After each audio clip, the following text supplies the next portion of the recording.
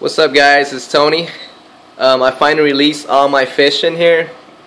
There's supposed to be 4 anthias. There's 1, 2, 3. There's a male. He's hiding somewhere. I don't know where he is right now. He's probably camera shy.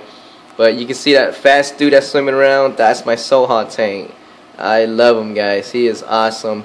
He has a little bit of ick on him, but it looks like he really adapted to this tank really good, and he's been acclimating or quarantined for about 2 weeks, feeding and eating really well. So I think he was really anxious to get out. There he is, guys, my male anthias. He is so cool, guys. Look at that. Boom. Awesome, awesome. Look at all my fish, guys. My sohal is in there. He is swimming and eating. I mean, I'm so happy that everything is working as planned.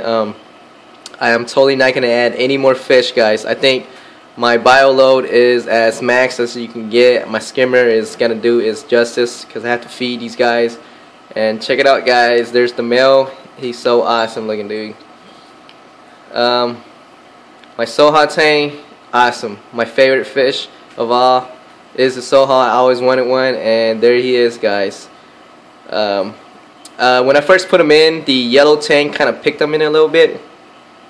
But I guess overnight they got used to each other, and he just took over. You know, he's swimming on his own. He's really fast, so I mean, his hiding spot is actually back here, so that's one good thing. They're a little picking on him a little bit, but he's too fast for them, so it's a good thing.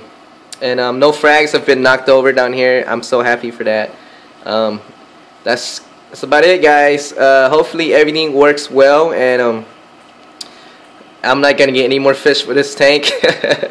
I might get some fish for my my new Pico tank, which is my girl's supposed to go pick it out one day. We're gonna go together and pick it out, so we're gonna go from there. But anyways, welcome new subscribers, and hope you guys enjoy. Thanks. It's Tony. I'm out. Bye.